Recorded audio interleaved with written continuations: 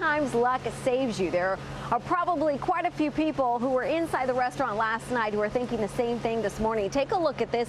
This is what happened just before closing time here at this restaurant. This restaurant's open until 9 p.m. on Saturdays, and a driver last night slammed into Mariscos Los Dorados, which is located at 8111 Rosecrans Avenue in Paramount.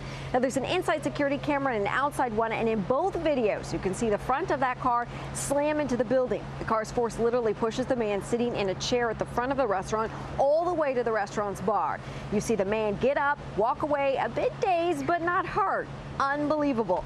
We must add he did head to the hospital to get checked out. We spoke to another man who's worked at this plaza for years, even eaten at this restaurant. He couldn't believe the video we showed him this morning. Incredible. Incredible. I can't believe. I see the chair, he saved the life, supposedly, because the chair, stopped the car. We're live in front of that Mexican seafood restaurant this morning. That man you heard from says he's known the owner of this place for years.